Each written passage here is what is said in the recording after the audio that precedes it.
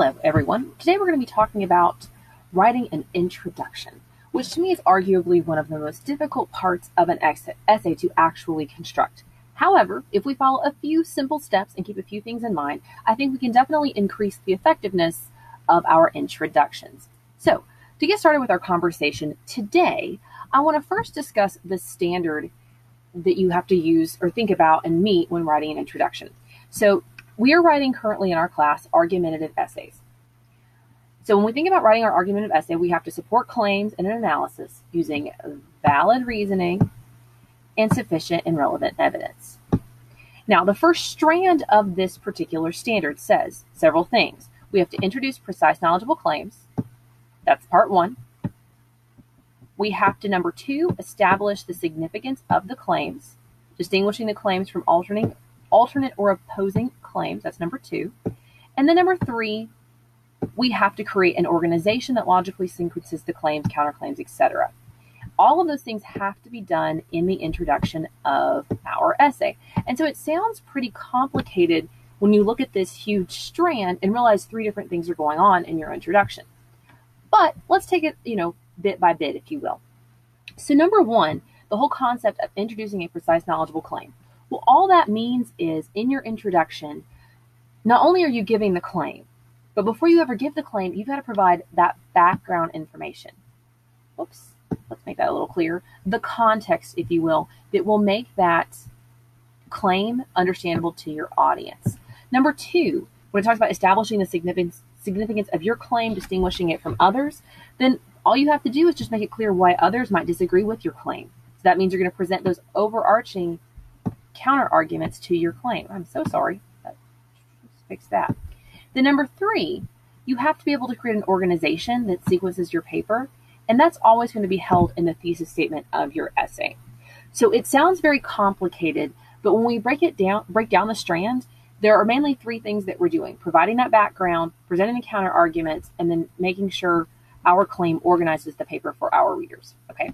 So when we think about going into writing the introduction, we want to make sure that we do those three things that the standard says, but we also, again, want to make sure that we are engaging the audience, making them want to read our paper. We want to provide that background, as we already know, and establish why other positions are incorrect. So to just, again, kind of in a shortened form here, those are our three goals. So I think the most effective way of organizing an introduction, and honestly one of the easiest ways of organizing an introduction, follows what we call the GPS method. And no, I don't mean global positioning system. I mean general, particular, and specific information. So when we think about an introduction, I think an upside down triangle is the best visual representation of an introduction. Why? Because it starts very, very broad here at the top, very wide, and then it comes to a point at the bottom. And that's really what an introduction should do. You want to draw the reader in with very broad information, start narrowing it down, right, as we go down the line here and down the triangle with some specific, some more particular information, and then you hit them with your overall claim that the paper will support throughout the entire body with your thesis, okay? So let's talk about each of these component parts with the G, P, and the S. So the general information. You want to start with broad information instead of narrowed down information. Now, for example, that means if you, for whatever reason, were trying to argue about chicken dishes, which is the best chicken dish ever, then you would start by talking about chicken dishes in general. You wouldn't just start out with lemon pepper chicken is the best. That doesn't give your audience any type of context for why we're talking about lemon pepper chicken. It kind of seems just out of the blue. So you want to start very broad. If you were writing about exploration, for example, you wouldn't start necessarily with Hernando de Soto. That would be a strange place to start. You would want to start talking about exploration in general. Okay, so you want to start very broad. Then we start narrowing it down as we get to the middle of this triangle, right? We need to be a little bit more particular with what our paper is actually going to discuss. So when we think about the particular section, here you might introduce a current debate over a controversial topic. So, for example, if you were going to talk about healthcare, you might explain that currently in America, or at certain points in history, there's been this discussion of should the American government pay for healthcare or should it not? That might go in the middle of your paper. If you're arguing about a particular text or set of text, this middle section of your intro is where you want to discuss those texts that might involve some sort of summary. of the text. For example, if I'm going to use an example in a few minutes of an argument based on the play The Crucible. If you are writing about a particular work of literature, the middle part of your intro is where you want to sum up what happened in the story, which characters you're going to talk about, why they are important to your argument. Now, you don't want to tell the entire tale. No. You're going to pick that information that your audience absolutely needs to know in order to understand the essay. Okay, so you're just going to pick and choose that information. You're not lying, but you're just giving us that information that we have to understand the paper. And then at the very end, boom, we hit our audience with the specific point of the essay, which is going to be our claim. Okay, now again, the hard part about the introduction here is not so much figuring out this information, but I love, again, the triangle, because we know that each sentence here is building on the next to create that straight line going down the paper. So that's important to think about as you're constructing the introduction, is you want everything to be cohesive and connected. But I think from my experiences, if I start very broad, then I move to my particular background information, it leads all right into my specific thesis statement. Now, another way of thinking of organizing this in your head, if you're not a visual person with the upside down triangle, is kind of using this guide that I've typed up here. Sentence 1 is your general information, right? It's the G. Start with the sentence that will catch the attention of your reader, but that introduces the subject of the paper. You could ask a question. You could make a statement about your topics of the pieces that you're going to be talking about. You could give a definition. That's a great place if you're talking about a term that people don't understand. A definition is a great way to start. You could use an anecdote, a little story that's going to lead into your larger claim. But you don't want to start with your opinion. You want to start with some general information that not only catches the reader's attention, but that is generally bringing them into the topic. In sentences 2 and 3 of your intro, and this could be more, obviously, if you need it, you want to start narrowing down your topic. If you're talking about a particular piece of literature, again, author's name, article title, a summary of that particular info that we need to know, that needs to go in these sentences.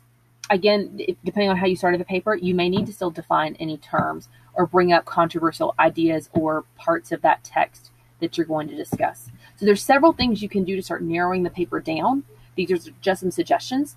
But again, you don't want to start, you don't want to just give your summary of a piece of literature as the beginning of your essay, because again, that won't let your audience know why in the world you're talking about this piece of literature. Okay.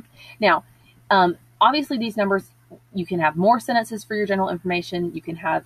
You probably can't do it in less, honestly, than 2 sentences, but these numbers are obviously individualized. You use as many sentences here that you need.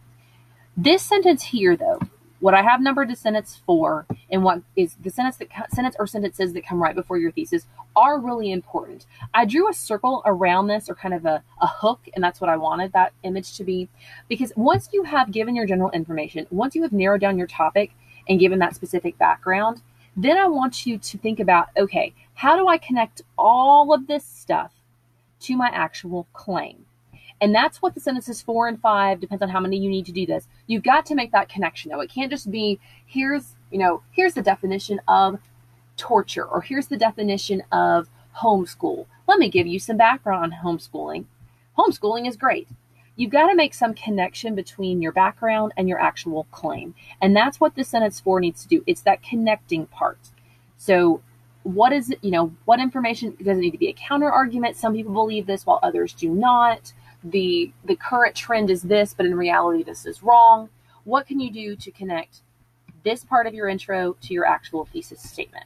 And that's going to be a big helper. Again, a lot of people put counter arguments here, acknowledge other sides exist, and then state that they're wrong, and then the thesis clears up why that's incorrect. That's a good way to do it, is to put the counter argument there and address that. So I'm just going to put a CA here on the side to remind us of that.